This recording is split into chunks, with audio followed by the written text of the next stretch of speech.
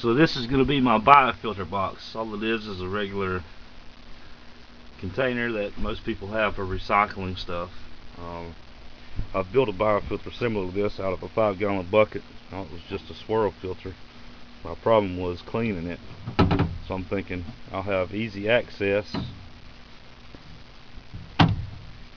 to this, and if I fill this up with all these little sponges, maybe halfway up, and have them weighted down so I have a layer of clean water at the top to exit out into my grow bed, and every time I get to cleaning it, I can just open the top, keep the pump still running, and just wash these little guys out, because they like to clog up pretty quick.